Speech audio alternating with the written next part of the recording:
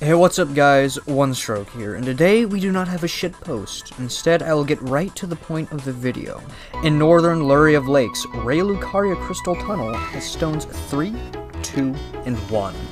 As an aside, if you want to get all the way to plus 10, then don't level up past plus 3, because getting to the somber ancient dragon smithing stone requires you to invade people, and you won't be able to get many invasions if you are a low-level character and high-level with your weapon. The secret area of Mount Gelmir has stones 6, 5, and 7. There's a 4 in northern Caelid, and an 8 at the beginning of Dragon Barrow.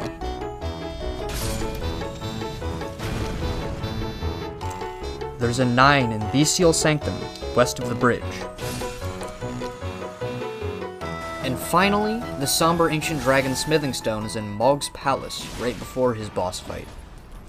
For those of you who don't know how to get to some of these areas, I will explain how to with timestamps in the description and those fancy video segments. In order to get to Lurie of Lakes without killing Margit and Godric, you need to head north from the Stormhill Shack site of Grace, and veer off the road, going through the archways of this bridge and jumping down the broken part of the bridge to a path around the mountain. In order to get to Mount Gelmir's secret area, you need to get the Glintstone key and progress through the academy normally, until you reach the spinny elevator, where you wait for it to reach the top and run over to the other side, and wait until it drops you onto the bottom, where one of these enemies will attack you. Your goal is to die by the grab attack that they have in order to get teleported to Mount Gelmir's Volcano Manor. From here, you want to run across the lava and drop.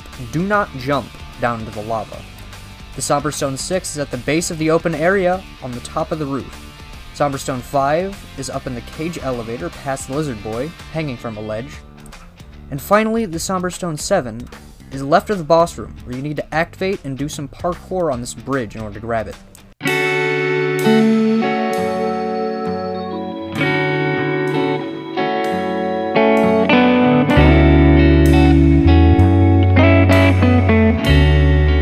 This area from any location. You have to do it while sitting at a grace, so you need to run back or die to get warped back to the starting area, where you need to climb this ladder and make a pretty easy jump to this grace, where you can then warp. In order to get to the Bestial Sanctum and get the Somberstone 9, you need to head to the third church of Mariko, which is just north of where you pick up the map. Behind the church is a teleporter that takes you to Geralt's Dragon Barrow, where you can touch the Grace to the south and kill the beetle that is just west of the Grace, to obtain Somberstone 9. Unfortunately, getting to the final stone requires you to complete this kinky fucker's questline, which requires you to kill Godric the Grafted and go talk to him back at the First Steps site of Grace, where he will tell you to go talk to the two fingers on the round table hold. Upon returning to him, he will be gone and will have left a message telling you to meet him at Rose Church. Once arriving, he will gift you some festering bloody fingers, wherein you need to use 3 of them to invade. You don't need to win the invasion, you just need to complete it, whether that be by the host DCing, you dying, or you killing the host.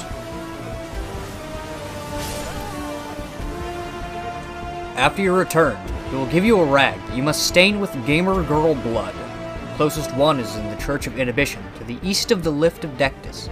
Past the Frenzied Flame Village, sitting on a chair by the Grace, will be a body that you can interact with to wed it.